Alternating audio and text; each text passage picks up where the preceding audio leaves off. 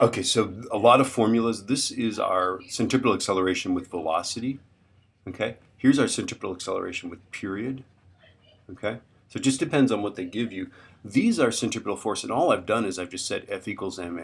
But some people like to have a separate formula. So write these down if you want a separate formula for centripetal force. There it is, right? Okay. This is centripetal force. Obviously, you have to have the mass to figure out the force because F equals ma, right? And then here's centripetal force with the period. Here's centripetal force with the velocity. Okay. Write these down. You might want to pause it here because you probably haven't written those down. I'm going to go do an example of this. It's really not very hard. But anyway, here it is.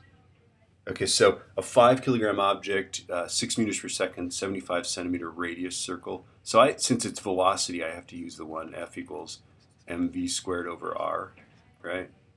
Okay, so that's going to be 5.0 kilograms. V is 6.0 meters per second, right? You got to square that, mv squared, right?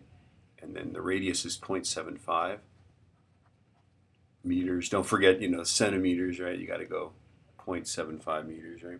Okay, so 5 times 6 squared divided by 0.75, and you get 240 newtons.